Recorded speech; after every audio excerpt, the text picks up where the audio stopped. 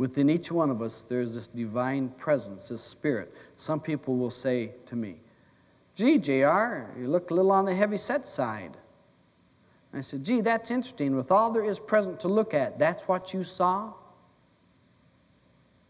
They go, "Oh, does it bother you?" I said, "No, it's just there's more to me than on the heavy set side, because sometimes I'm on the thin side." One person came up to me and said, "Gee, you look like you've lost a lot of weight." I said, "Is that all you see here? Is I lost a lot of weight? Is that all that's showing?" They go, "Well, no, but how do I say I love you?" I said, "Well, that was good enough. That was good enough. How do I understand who and what you do?" I said, "You have to experience who and what I do by doing who and what you are.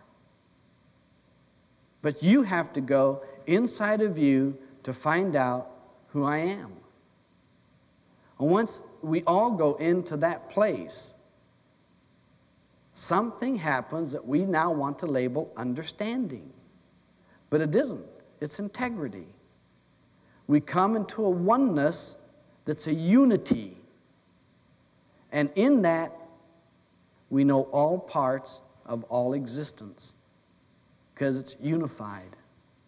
And do you know what we say at that point? Who cares? It's all perfect. And all I'm doing is my part.